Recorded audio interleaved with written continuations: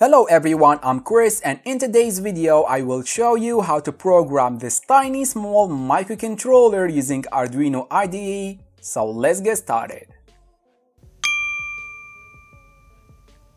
While searching for the smallest Arduino friendly microcontroller that I could get, I found this ATtiny10 of package size SOT23 and it comes with 6 pads. Probably the most popular Tiny MCU is the ATtiny85, but it's not as small as the Tiny10, which is also widely available for reasonable price. At the beginning, I thought it easy to interface with this MCU using Arduino IDE, but finally, this wasn't so easy, and this is why I made this video to clarify the appropriate path that at least worked for me. Searching the internet, I moved through the Tiny core, which is a very popular core for tiny AVRs, to make them supported for Arduino programming. Unfortunately, it doesn't support the Tiny10 MCU, and considering the ATtiny core authors, they have no intentions to include the Tiny10 to their offered core. Yet you still can use this core with some other tiny AVRs, and I highly recommend it. Looking elsewhere, I noticed that you could achieve a non-volatile memory programming of the Tiny10 through an application called ATtiny10 IDE. The name sounds promising because it's purely oriented for the Tiny10, but this is something other than Arduino IDE, so this is not exactly the solution that we are looking for. Even asking ChatGPT for the most suitable way will not solve the problem, because the AI told me to use ISP programming, which is completely wrong, because the Tiny10 MCU has no ISP pins.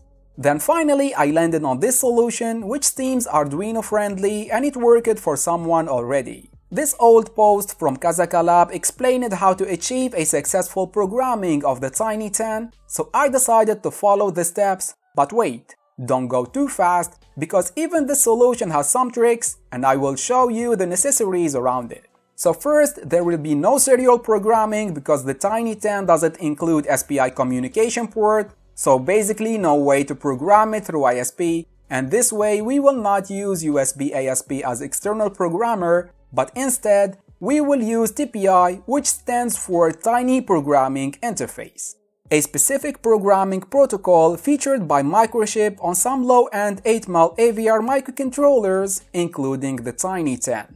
It gives access to device lock bits, the program flash memory, the signature, the configuration and calibration section, so basically we will get full access to the Tiny10 ports through this TPI.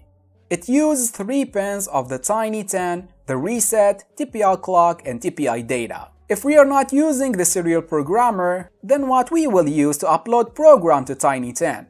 First, you need to bring the Tiny10 MCU to the listed boards of Arduino IDE by referring to this preferences path that you can copy it from the description of this video. Then go to Boards Manager and search for Arduino to install the Tiny10 board that will appear to the available boards.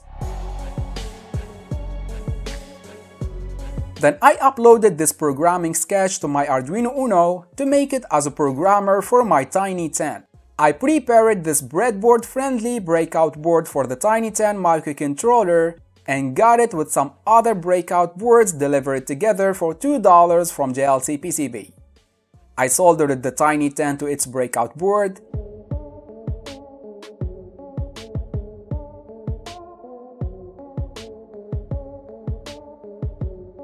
and we are now ready to wire it to UNO for first program upload.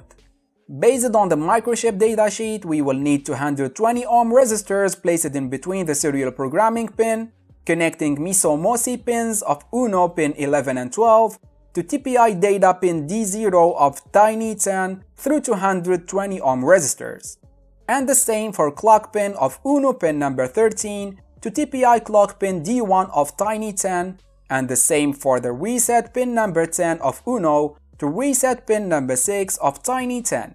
Then I connected my UNO to computer through USB and set the Tiny10 as target board and select the port to which I connected my UNO.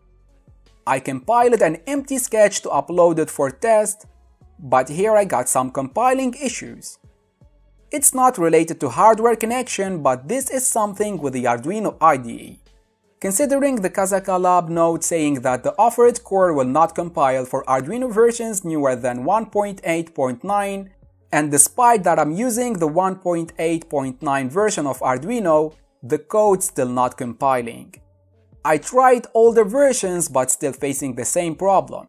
And this is because I was using a newer version of Arduino before installing the 1.8.9, so basically the newly AVR GCC will remain installed for AVR boards, so we must drop down its version too. And here is how I done it.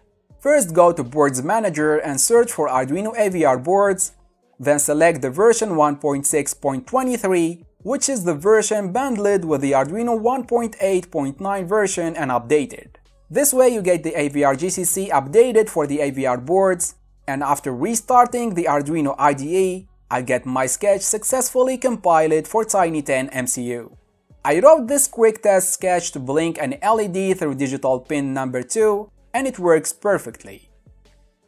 I also tried analogWrite for PWM writing on pin D0, and it also worked very well.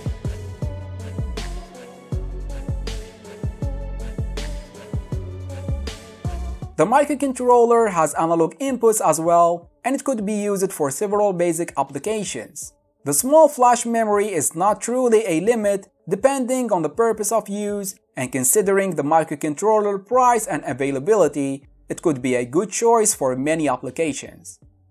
That's it for today guys. You can drop some comments about this topic and suggest some projects to be designed around the Tiny10. If you have some specific questions, feel free to write them in the comment section. One last thing, make sure that you are doing electronics every day. It was Chris. See you next time.